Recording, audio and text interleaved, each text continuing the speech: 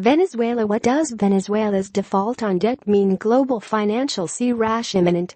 The socialist South American nation went into selective default after S&P Global Ratings confirmed it had missed two substantial bond payments.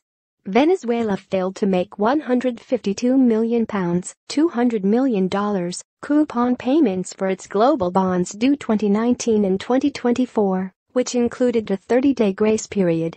President Nicolas Maduro summoned investors to Caracas on Monday to propose restructuring the massive debt, but failed to present a concrete plan of action.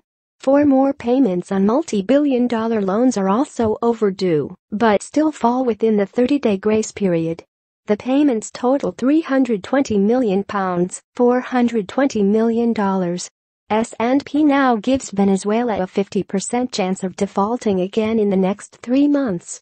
The American financial company said in a statement on November 2. Venezuelan President Nicolas Maduro announced a government commission to restructure the sovereigns and state-owned Petróleos de Venezuela S.A.'s PDVSA external debt obligations. The first meeting with bondholders was held on November 13, 2017, in Caracas. We would very likely consider any Venezuelan restructuring to be a distressed debt exchange, an equivalent to default given the highly constrained external liquidity, C-rating implications of exchange offers and similar restructurings. Update. The biggest concern is the default will exacerbate Venezuela's ongoing humanitarian crisis. The country has been suffering from severe shortages of medicine, medical supplies and food since 2014. According to the Human Rights Watch, more than 80% of households in Venezuela live below the poverty line, and S&P reports of 11.7% unemployment rate this year. Because Venezuela has no money to pay its bondholders, investors across the country could begin to strip it of its assets such as oil exports. Crude oil exports are the country's crucial lifeline, and seizing those could in turn have a disastrous effect on the government's efforts to ship food and medicine to its vulnerable citizens. This in turn could result in chaos across the entire country, argued Fernando Fujito, an analyst at the Economist Intelligence Unit. He told CNN Money, "Then it's pandemonium. The humanitarian crisis is already pretty dire. It boggles the mind what could happen next. If Venezuela manages to raise enough funds to solve its default before the restructuring operation is complete," S&P said it would raise its credit ratings to CC or high risk. The £45.7 billion, $60 billion debt isn't only the tip of the iceberg for President Maduro's government, because multiple foreign loans from countries such as Russia and China raised the total to as much as £106 billion, $140 billion. Meanwhile, a paper published by lawyers Mark Walker and Richard Cooper at the Harvard Law Roundtable claims the figure is higher, and in the £149 billion, $196 billion region.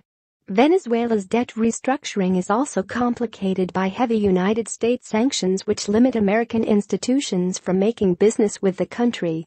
The IMF have come up with a potential annual £22 billion, $30 billion aid figure that could help, but it is unlikely that foreign investors will extend the lifeline.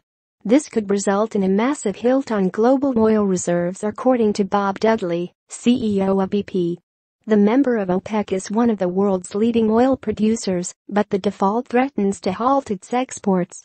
Mr. Dudley told CNBC on Monday, "I think most people would say the Gulf region. I actually say Venezuela.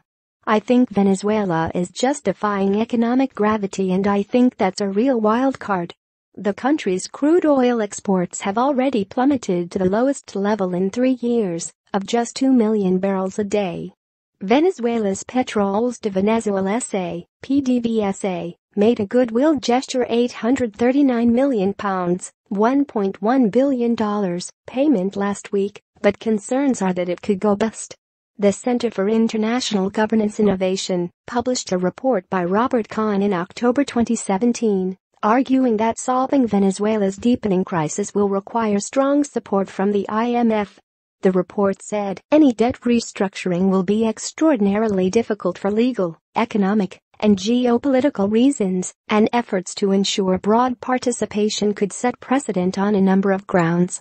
Success would require coordination and cooperation among major powers, the United States, China and Russia, supported by the G20.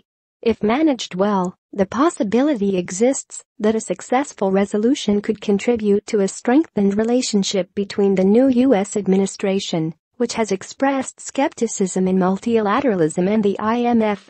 None of this will be easy, but getting it right could be consequential, both for Venezuela and the international community more broadly.